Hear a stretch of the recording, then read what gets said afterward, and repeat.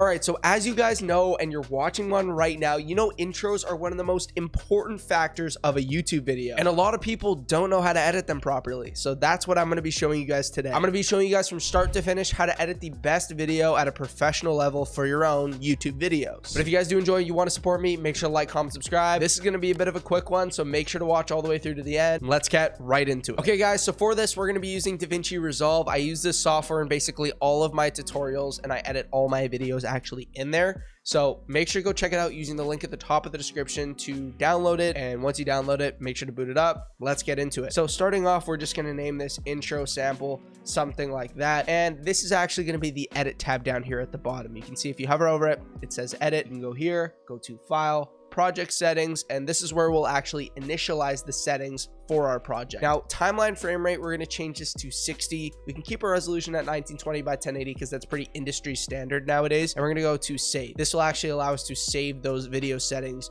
out to our project currently. So we'll go here to File Explorer, and for example, we'll find some sample footage from an intro that we can use. And I'll kind of walk you guys through the different stages here. And quickly before I get into the tutorial, I want to quickly mention my brand new 2024 Ultimate Editing Pack that I literally just released. And this pack includes absolutely everything you could possibly need for anything involving editing, content, etc. I have over 100 different Fortnite presets, as well as stuff for your content, TikTok and YouTube automation library, video and audio memes, practice clips for Fortnite, practice footage for editing your own videos, literally anything you could ever imagine. I don't have the link to actually go check it out down below, so make sure to go check it out. It literally costs less than a McDonald's meal, and you're going to be able to make so much money from these different presets to actually edit your own stuff or edit client stuff. But I don't want to take up any more time. Go check it out using the link at the top of the description as well as the pinned comment. Let's get right back to the video. So once we have the footage in our media pool right here, we're just going to drag it into our timeline. And this is actually a real intro that I have for my previous tutorial that I posted on the channel. You guys probably saw it a couple days ago.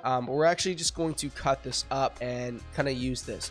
So starting off, the first thing I'll do is I'll comb through the intro. And by the way, you're going to need your headset, so make sure to toss that on at this point. I'm going to comb through and I'm going to cut out all that dead space that we don't need. So that looks something like this space right here, this space, this space, this space, this space. And I'm using the blade tool, which I can either click this right here or press B on my keyboard to switch back and forth with the select tool. So now what I'm going to do is I'm going to kind of come through and cut wherever I don't want to have, you know, a clip. So I'm going to cut that right there, cut that right there. And I'm just going to press backspace every time I want to delete a section, drag this over with my left click. And let's say we want to get rid of this, delete it, this, delete it. And let's just say the intro ends here. It goes on longer, but I just want to show you guys a shorter segment so you guys can focus on what I'm talking about. Now, the next thing I'll do is I will focus on pacing. Now, pacing is very important because it makes the speaking sound a lot more natural. I take pauses when I talk, so I'll always, you know, pace it up to sound like I'm talking normally without, you know, recording a scripted intro. So what I'll do is I will come through and I'll add something called J cuts or L cuts. Now, what this means is I literally will just overlap the ends like this, and it kind of makes it sound a little bit more natural compared to taking pauses. Now, what I'll do from there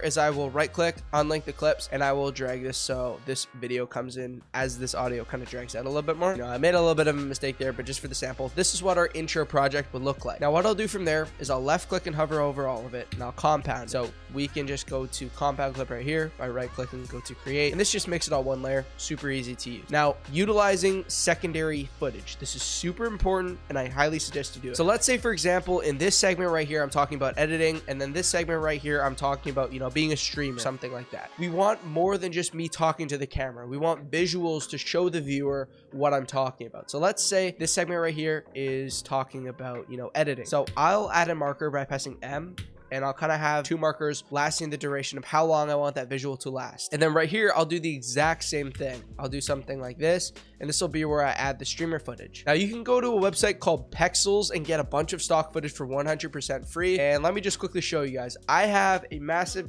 folder with a bunch of footage from Pexels. So I got editing stuff. I'm actually going to go to the one called streamer, and just like this, I just need to drag it in, use our blade tool like we talked about before. Just like that, I have that editing B-roll footage right here, and then streamer footage, you know, I got that right here as well. So it's that easy. I literally have it go like this, boom, boom, and that's how you do that. So what I do from there sometimes is if I want to use a transition, I'll go something like this. I'll cut this segment out, drag this down, cut this segment out, drag this down, and from there I'm able to go to video transitions, go to like a cross dissolve, for example, something like this, like that, or if I want to do an additive dissolve between the two, like that, or if I want to go down here, go to something like a rotate. So let's say we go to pan left right here. I'll do something like that. Boom, pan left. If we want like a rotation transition right here, boom, rotate. Probably a little bit too fast, so I'll make it longer. Bang.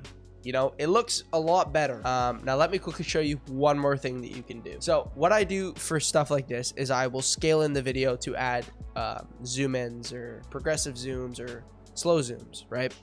I'll click on this portion of the clip and I'll come up here to the transform in the top right. Now what we can do is we can press this little dot right here, which will add a keyframe which assigns that zoom value or whatever it is you're editing to that specific frame. So if we had our value right here at 1, we had this at 1.1, this would be a progressive zoom all this duration, right? This would be, you know, 1.05. This would be like 1.75. It kind of progressively moves up. So if we come to the end of the clip here, change this to like 1.1, that's going to zoom progressively. We can see if we watch this monitor, it zooms in progressively. That's exactly what we want. Now, what I'll do is I'll come through my entire intro and I will add, you know, 1.1 throughout basically the entire thing to add, you know, that extra moving, you know, asset that's kind of being visually appealing to the audience, right? That's exactly what we want. And that's basically how you do that. Now, if you guys want to learn subtitles, I'll have a tutorial in the description focusing on subtitles. Like I mentioned earlier in the video, I have 2 different editing packs, one $10, one being $5. They will make your life 100 million times easier when it comes to editing videos, producing videos, learning effects, all that stuff. I have so many presets, sound effects, assets, all that stuff. You guys can go pick it up. It's at the top of the description. But if you guys did enjoy, you learned how to make an intro, make sure to like, comment, subscribe. Go check out my other tutorials. I'll have a playlist link down below. But yeah, that's pretty much it. And I hope you guys did enjoy. Peace out.